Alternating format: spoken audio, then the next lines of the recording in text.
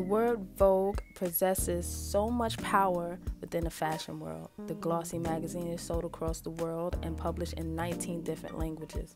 The queen of pop icon Madonna has a whole song dedicated to Vogue. The legacy is timeless and sought after. If you work for Vogue or appear in Vogue, you have made it in life. Vogue is the fashion magazine. Author Baldwin Turner found Vogue in 1892, but it was very different to what it is now. The magazine was published weekly in America. It targeted the elite socialites of New York high society. The first copy had a price of 10 cents, around $3 to date. Instead of fashion, the magazine focused on social etiquette, traditions of high society, and it reviewed books, theater, and music. In short, Vogue was a lifestyle magazine for the wealthy, a targeted audience that remains to this date. In 1909, Condé Montrose Nast, the founder of Condé Nast publication, bought Vogue and transformed it from a lifestyle magazine to a fashion magazine. It targeted women's fashion, beauty, composure, and etiquette. He changed the weekly publication to publishing every fortnight. It became monthly in 1973.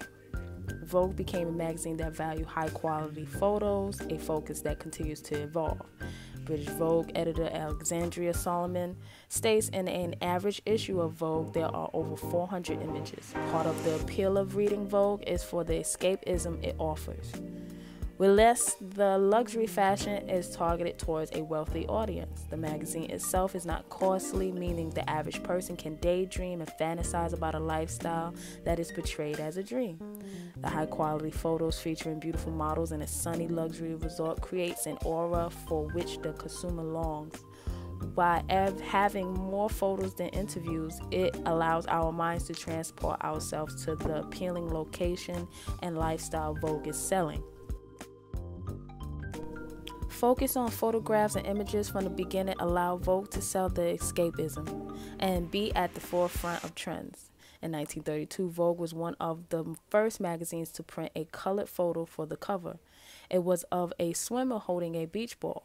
When Vogue was first published, the cover would feature an illustration or an image of a location, or it featured a person who was not famous.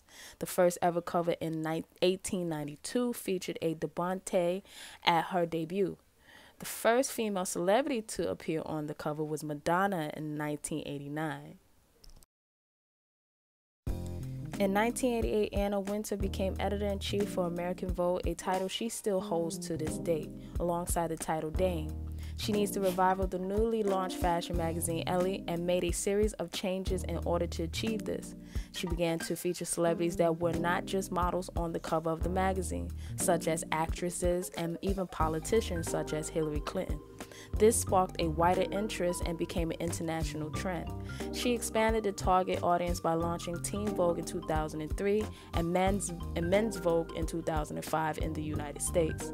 Vogue continues to be a fashion magazine, but it is aware of the current climate of the world, such as British Vogue, featuring NHS workers on the cover of the July 2020 issue during the pandemic. This awareness keeps them relevant, as it still feels in touch with the world, while less also balancing this with the ability to feature high-quality escapism images. Vogue's success continues to grow. It unites 24.4 million readers globally and 42 million unique monthly online users. In 2009, the New York Times titled Vogue as High Fashion Bible, which perfectly captures the importance each monthly issue holds. Vogue is the most famous fashion magazine in the world. The most famous fashion magazine in the world. If you have made it to Vogue, you have made it in life. Thank you for watching.